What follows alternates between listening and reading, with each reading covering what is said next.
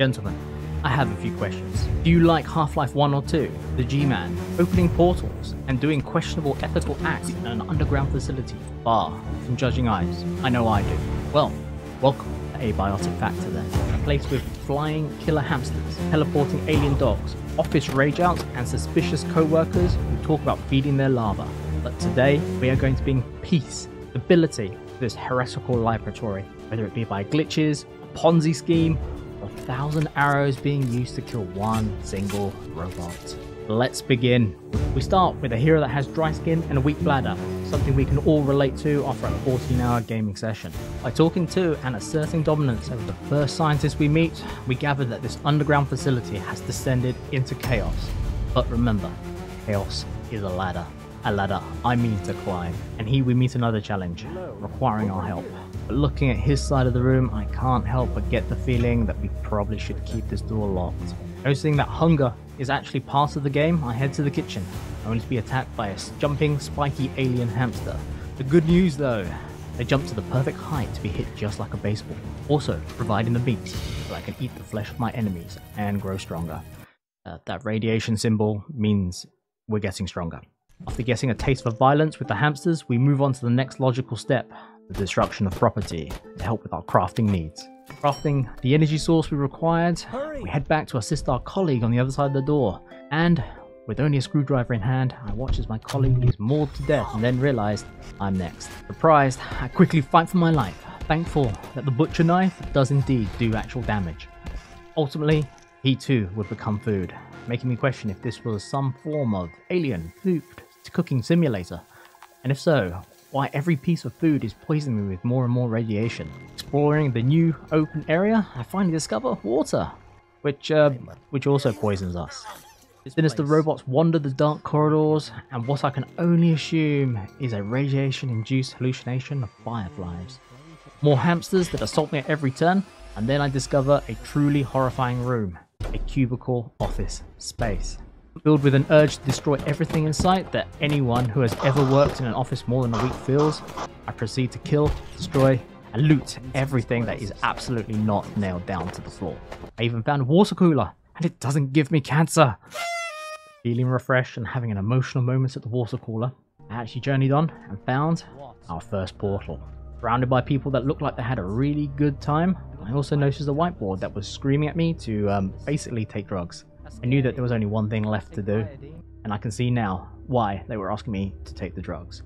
Proceeding through the colourful area known as Far Garden, and encountering its very first sentient resident, I did what the game so far has taught me to do with my trusty lead pipe in hand. And of course, after the victory, I carved out any sweet succulent meat from his corpse, because this is basically a food simulator after all.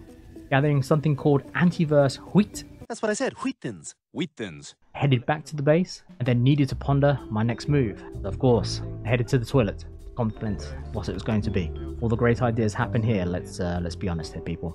And so I decided it was time. Time to be free of fear. Time to rule the starting area. It was time to create the crossbow.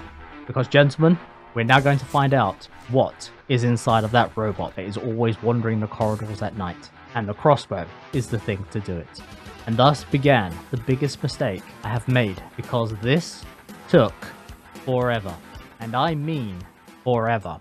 When he finally dropped to the floor with a billion arrows in him, I was finally rewarded for all my time and all my energy with a cola can, which also gave me radiation poisoning. Enraged for 20 seconds, until I realized he also dropped the power core that I actually needed. I then headed once again to the toilet, because again, yes, the fight had actually lasted that long. Exiting the toilet, my base was then attacked by several portals, which initially I thought was the robot's revenge in some way or form. Luckily though, it was just hamsters, or more food. With the end boss being a crawling co-walker asking for food, who seemed to basically panic and run away when I tried to give him some food. His loss though, if he doesn't want the radiation poison hamster meat, mine. Anyway, I moved on to the next portal world, which is named Flat Hill. A peaceful looking town. Peaceful as in Silent Hill peaceful, and I discovered sanest and only resident, or so I thought. out like them, the giants. You are trapped here, but shut down the devices. As during our conversation, what can only be described as a giant hollow terror comes stomping up behind him, and I, of course, immediately heroically adopt the oath and hide stance until he leaves. Terrible dawning of realization comes over me at this very moment. This is going to be a stealth level with all these giant horrors, and the in-game message telling me I am completely and utterly f***ed if they catch me. I proceed through the misty, terrifying streets of Flat Hill like a cockroach in the night, gathering power cores and nachos as one does, until finally, and we knew it was coming, they spotted me. And the race was on. In a panic where these monstrous horrors were just gonna reach across and turn me into a pretzel, I then decided my best course of action was, of course, to leap from the safety of my balcony where they could not reach me to the floor, breaking both my legs in the process, and then exiting the building, foolishly assuming they couldn't follow.